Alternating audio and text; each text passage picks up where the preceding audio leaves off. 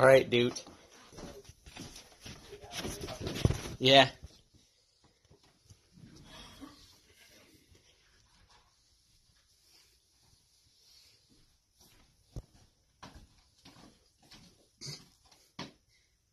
What? Yeah. You made this? Yeah, I spent freaking hours making that. That's hilarious. Isn't that cool? Does this open? Yeah. Oh, it's Velcro? I have Velcro on there, yeah. Oh, you got more in here? Yeah.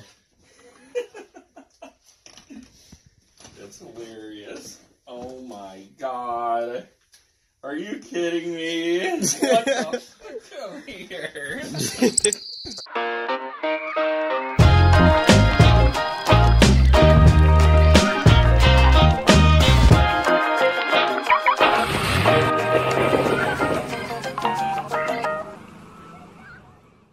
Okay, so what just happened?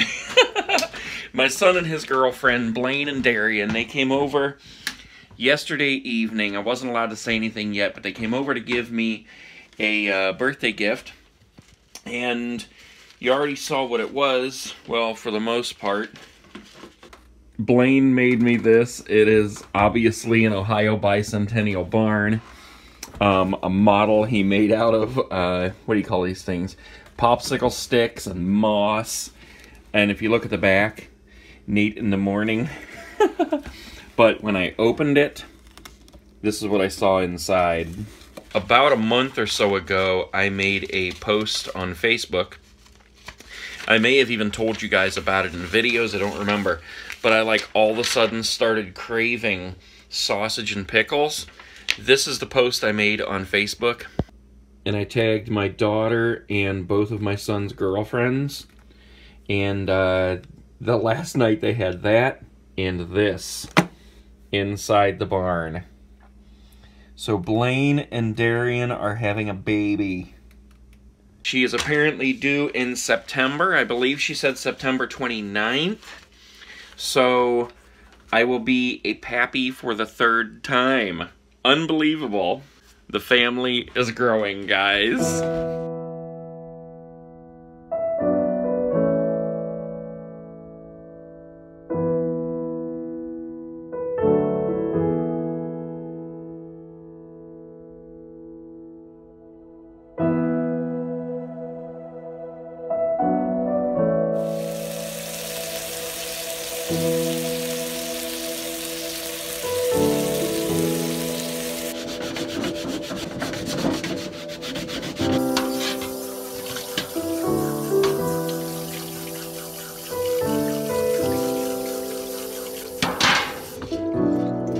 Good morning, guys.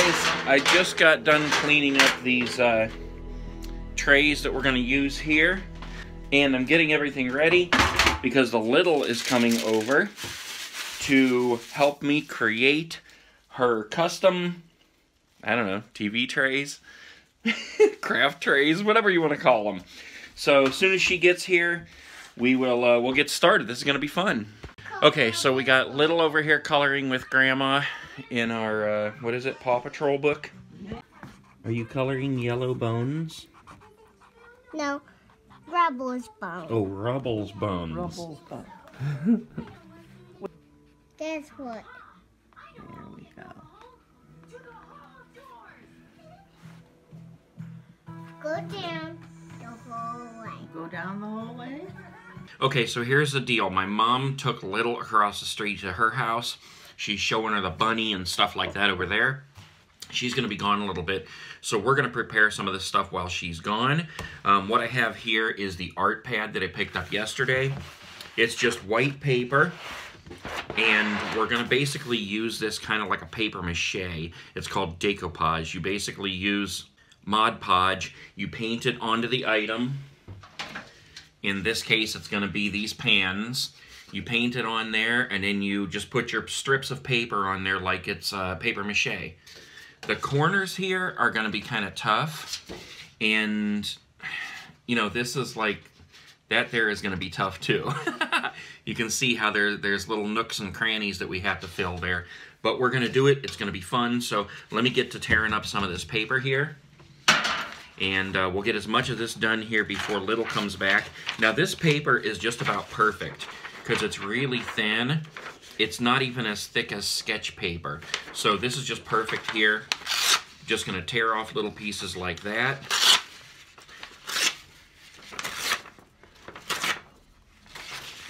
And you'll notice, like when you have paper, you can tear it at different angles. This will give you long strips like that. And that's better for the long flat surface. But when you have the smaller surface on the corners here, you want to have smaller pieces like this so that it can mold right into the corner there. You see what I mean? Because you want it to fold all the way over there. And you have to paint that Mod Podge on like it's glue. So let me get to tearing here and I'll be right back. Okay, so I've got several different sizes of these torn up. I got some long ones here. I have a pile of like just little scrappy ones for the corners. I have bigger chunky ones here. And basically what I like to do is go through and separate all these, make them easier to grab. I know that's kind of gross doing that, guys, but I need to have like a wet sponge or something to be pulling these apart. Because once you get your Mod Podge going, that stuff is really sticky. It's basically like glue, so it gets really difficult to pull these apart when your hands have that stuff all over them. So I like to make these as loose as I possibly can. So there we go. And I'll do that with each pile here so that I can easily grab one at a time when my hands are sticky with that Mod Podge. Okay, so here's what we got. We're going to use the big one here, and as you can see, I scrubbed it up really good to get any of this black stuff off of here that might prevent this stuff from sticking. We got our different sizes and shapes of paper over there, Mod Podge, paintbrush, and then I got this cup here that I just cut the top off. We can pour the Mod Podge in there, and that'll make it much easier to access. Like I said, this stuff is so sticky, so the lid was really tight on there, but it's just like glue. It looks like Elmer's glue. See what I mean? Smells like it too. I got a piece of cardboard on here to prevent any of this stuff getting on my table. If you remember in grade school when you would take the Elmer's glue and you would put it on your hand and let it dry, and then you could peel it off and it looked like skin, that's what this stuff does. So basically all we're going to do is use our paintbrush, get a good amount of it on there because you want it to be thick. Remember, it's going to be just like paper mache. And then you start painting it on wherever you want to stick the stuff. So we're going to start with this corner over here. A nice thick coat. And then we're going to start taking pieces here and sticking it on. I want to leave a little bit hanging off the side so we have enough to wrap under. And every one that you put down, you have to put a little bit Mod Podge on top of it to secure it. Plus you're going to be putting more paper on it.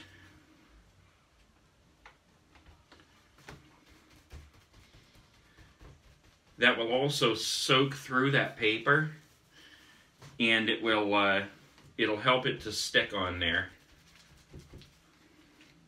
I'll give you a close-up of this in just a second.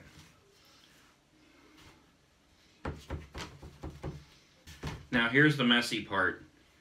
Once you start getting this stuff on here, especially around the corners, you want to take your fingers and smash it down.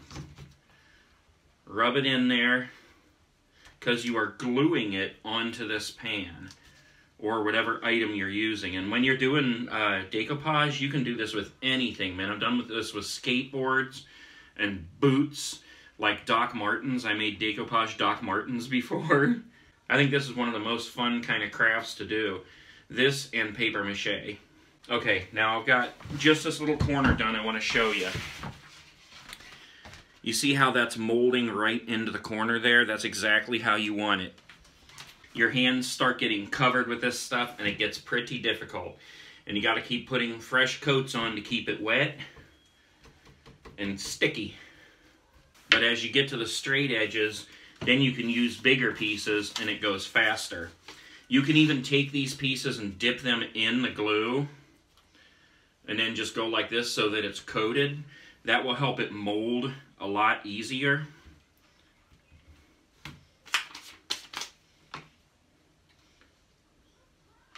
Just run your finger down it. That puts a little coat on there.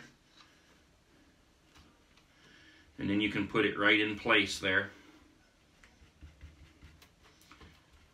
Just gluing each piece into place. And then you can go back over it with your brush.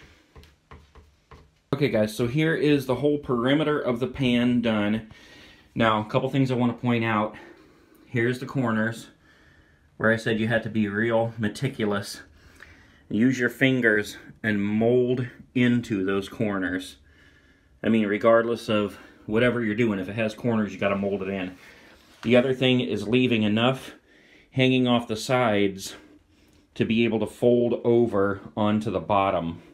Because remember, we have this whole part here that we have to be able to fold over and mold onto there as well.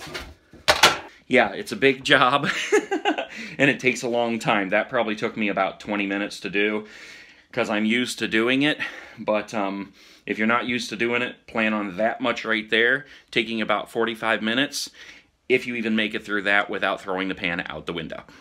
So while this part is still relatively wet, we're going to put down even more. Because like I said, you got to keep putting it down. It dries fast, and it's just like Elmer's glue.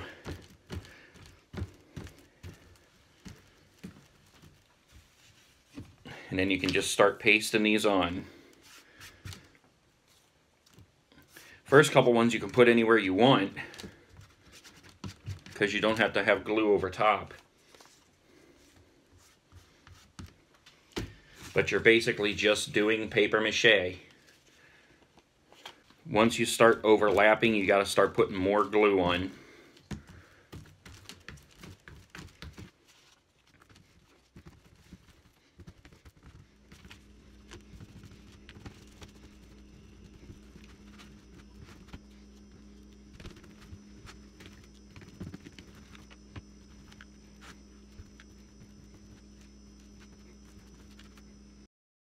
Okay guys, so here's the inside with that layer on.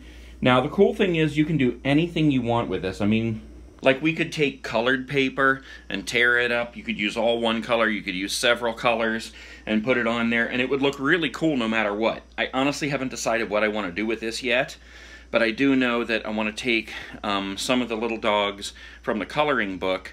After Little colors them, or maybe I'll color one myself, I don't know, we'll see.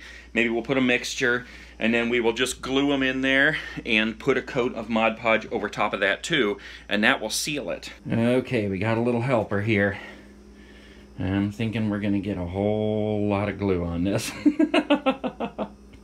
What we decided to do was use yellow and put it down here in the bottom of the pan to give it a yellow background. Okay, I think you have enough, honey. Just one more. Okay, go ahead. Good job. What a good job you're doing. Thanks. Thank you, honey. Okay, can I do it now? Yeah. Okay. Okay, go ahead. Is that enough? No, not yet. Okay, now why are you doing this? A pappy finger. Okay, that's a pappy finger, but why did you color it? What's this? Yeah, but why? It's Layla finger and pappy finger. A Layla finger and pappy finger? Can I see Layla finger? Yes. Oh, I see. Layla finger and pappy finger. Pappy finger, where are you? I'm right here, blue, blue, blue. Where are you? Hey, do you want to play with me? Sure. What you doing, play? I don't know. What are you doing? Playing with my mama. Okay, Little just went home. Tiny went home from the hospital. They basically just said keep watching her.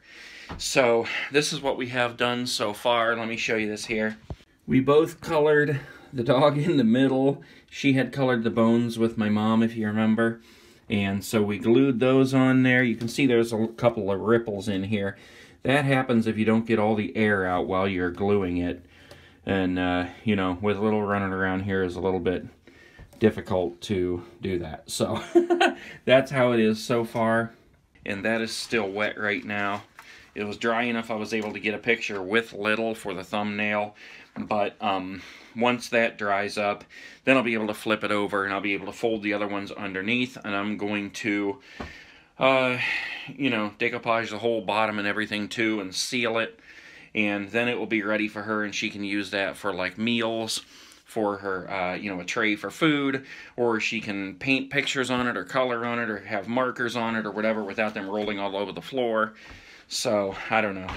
Oh my gosh, guys, I didn't even know where I left off filming. I think it was right after Little had left. Man, I got all the lights on in the dang house. What in the world? This place is a disaster, man. Anyways, yeah, so I've been packing things for eBay here and, you know, just doing everything I need to do. So, get these packages ready to go out tomorrow. A couple more to get ready tonight, but actually I think I'm going to do it tomorrow because I'm so way super tired.